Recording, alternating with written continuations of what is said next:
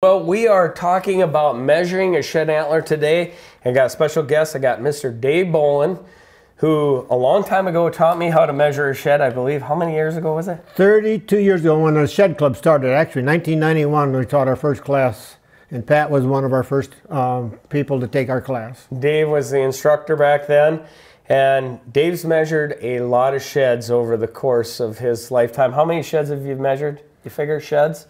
I keep track. People have asked me this for years, so I keep track what I measure, whether it's a rack or sheds, and I keep it by species for the weapons in the gun in the weapons place. But yeah, for sheds, I just at the end of the year I always tally up how many I measure in 1 year and then how many I measure for total.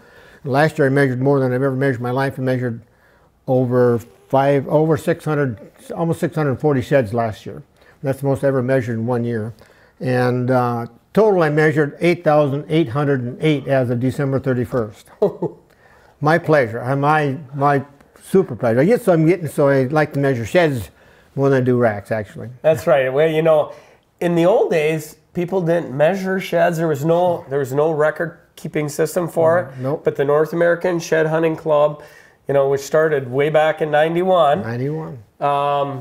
You know, that I was a part of back then. So I feel very honored to been a longtime member of that organization, and you know, people are now entering sheds. It's a big deal. It is a really big deal. Yep, and wish we get more from out west because we don't have a lot of entries from out west just because they started in the Midwest. So. Right, right. But we have a lot more whitetails, just like any of the organizations, but, mostly whitetails. Right, but I mean, there's categories for all species, right? All species. All animals are shed. For the shed antler. Everything that's shed. You know, whether it's moose, caribou, coos deer, you know, mule deer. There's mule deer, Sitka. All kinds of different. Everyone. You know, yeah, and the Shed Hunting Club, you know, is an awesome organization for sure. Can't say enough about them. But if you got a big shed, you know, and you need to have it measured, you can get a hold of Dave or one of the measurers around the country and, you know, get your shed entered into the record books. But today we're just going to go through a quick basic tutorial on how to measure a shed antler, you know, the quickest way. And Dave's just going to give us a step-by-step process, starting with this big typical right side that was picked up in Kansas many years ago. And it's in my collection, and I thought we'd be a good one to measure because it's just real clean. It's so nice, beautiful. What's the first step? I see you know, you got your score sheet out here, which is, you know, a score sheet from the Shed Hunters Club, and you know, that way it's easily, you know, you don't have to have a score sheet to write down the score and figure out what a shed scores, but it's nice to have that record. Just makes it easier. I keep all my score sheets no matter what. Just like the other organizations. If you don't enter it, you don't get a copy of the score sheet or don't get a picture of it. Gotcha. We give you all the information that you have, but I don't throw the score sheets away, so if you come back years later, I'll have it. Well, let's go ahead and measure this shed up. What's our first step? What are you going to measure first on this antler? Well, I draw my lines first, like I do on everything. Draw my lines first.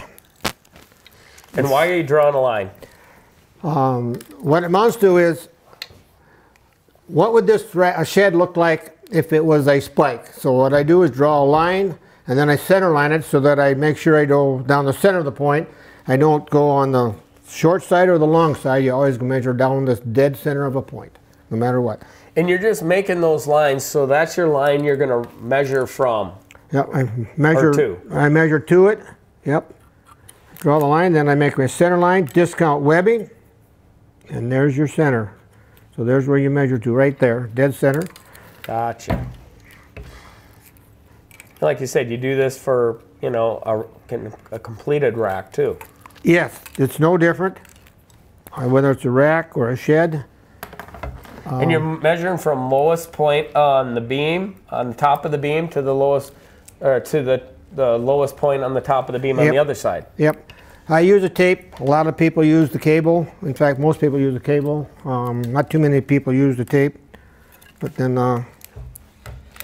it does give you a straight line, though. Yeah, the cable, you can push it more than I can with the tape measure. So you just find out what works for you. And you get to measure over always the outside of the curve. And this brow tine, I cannot tell which is the longest, so I will mark it on both sides. Gotcha. And it's important to note that you can measure any tine on the front or the back side, whichever the longest. Whichever is long. I always get to go over the outside curve on a typical point. On a non-typical point, if it's round, you just find the longest and go over it. But if it's got two flat sides, you then have to start on the side, just like you do on typical points. So a lot of your burr points are perfectly round, or down around the burr, between the brow and the burr are round, so you can go all the way around. You get the longest over the longest curve then. All right, to find on a shed and a rack, it's a lot easier because you just look through one burr so you can't see the other burr, and then you find center. On the shed, it's a little bit harder because you don't have the other side to look at. But there again, I was telling earlier that basically what it amounts to is, it seems like it's on the outside edge here, it seems like that the lowest point on the outside edge quite often is where you actually want to start. I don't know, it's kind of like water, always find your lowest thing. Yep. Well, that seems what it seems to do on your burr points when you're going to measure a shed even. That's where the water would drip off. Where the water would drip off, the lowest point on the outside edge. And you always go right down the center, no matter what. So you're going to take your cable and start at that lowest point and then follow that outside edge all the way around the beam. Yeah, make sure you stay in the center. Now if I want to make this, say I don't like the guy, I can... Like, you're really going to mess me up on the score here? You can run the bottom of the beam, because then you're going to shorten it. But if you run the top of the beam, you're going to make it longer. So make sure you stay in the center of the beam, no matter what. No, Dave, we're going to take the longer side because you like me. I do. Well, you're not as pretty, though, so Nicole, though, so I'll give her a bigger score. Come on. This is her shed. Oh, okay. So we make sure we stay in the center. I'll show you what happens. Also, when you've got a shed laying like this or a rack, what looks like the center may not be the center. Here, it looks like this could be the center. Yeah. So now when I roll it up, if you look, I'm on the bottom of the beam. Okay. So you got to remember in relationship to where things are. Yeah, and it's really important because you're going to lose, definitely you could lose up to an inch. Up to an inch, yep. Especially with these really wider ones, or you could gain an inch if you go on the high side. So. Yeah, or if you're Nicole, you gain an inch.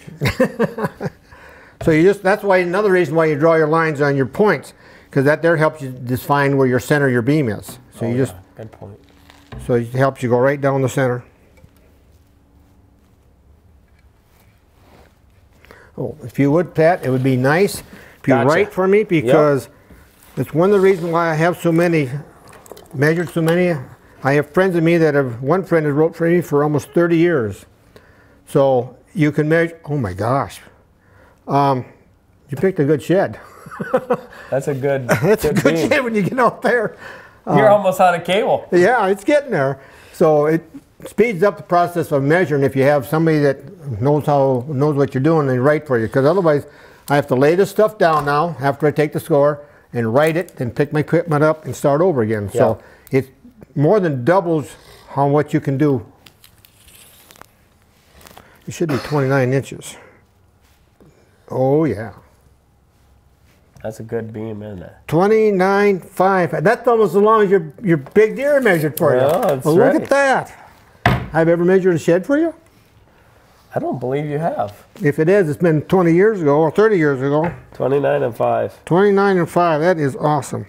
And you're measuring in eighths. In eighths. Everything goes in eighths. If you land on the 16th, you get to go up. Don't even question it. If you land on that 16th mark, you get to go up. Always.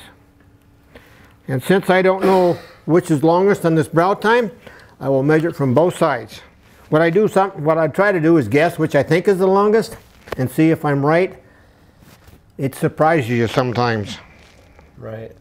It can't be longer from that side because it's got the bend.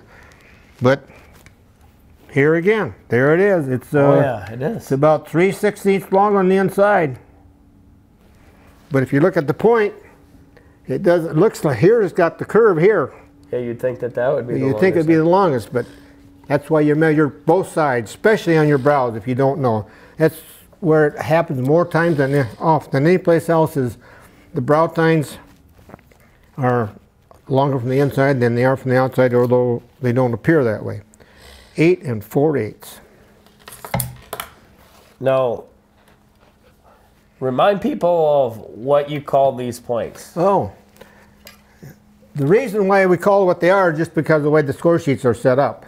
The shed sheets are set up a little bit different, but normally the first one you come to is called G1, G2, G3, G4, and right on out the line if you have more. And the circumferences are H's, H1, 2, 3, and 4. So that's why it's just easier to designate something than so you know what you're talking about. If you got somebody that writes for you, don't make a difference, but it just makes life easier. We're measuring the G2 now. Yes. It's a good shed. I would think it's going to be in the mid-70s. Well, maybe with that beam it might be, yeah, it should be mid-70s. 10 4/8. Yeah, the normal beam on an adult whitetail, 4.5 years or older, is 23 to 26. Okay. So if you get the 27-inch beams on, it's just like having an extra point on there on your beam rather than helps us in helps with your score. That's where your big deer are doing. There again, see, do we land on the 16th? So we get to go up. It's 11 5/8.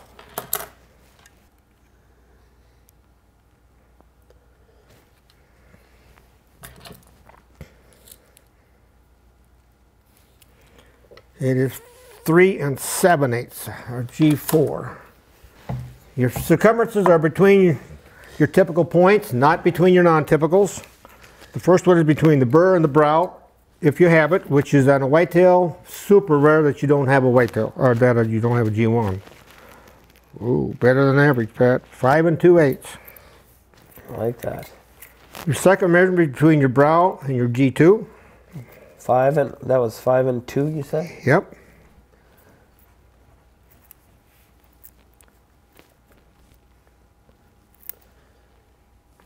On your 16th, so it is 4 6/8.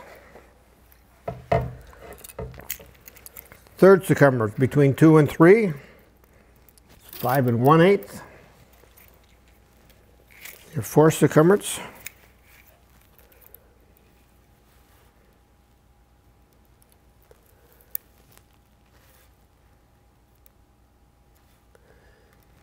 on the 16th, so we get to go up 4 3/8. So you're taking 4 circumference measurements. 4 circumference always. If you have a spike, you get 4 circumferences. It don't make no difference. Every shed or rack gets 4 circumferences no matter what. You just got to remember where you take them. I appreciate you getting rid of those lines for me. He didn't come with them. That's why I have the... That's funny because I'm sure you've measured racks before, historical ones, and people like, never been measured, and then you pull it up and you look at it and you're like, where did these lines come from? Where did the lines come from? Yeah, I just measured some. We measured some this past weekend down in Iowa, and we had a few of them that had marked some. Nope, not that. I never measured it. Somebody else did. So. Okay, so is that it for the measurements? Now It's time to tally. Now it's time to tally. All right. I'll let you do that because you're a little better than I am at it. You've done a few. I have done a few. Almost 9,000 to be exact. I always do in my head because what goes in your calculator comes out. So if you put the wrong one in by accident, it's not right. Right. Ho ho ho. Yeah, I guess it's in the mid-70s, all right.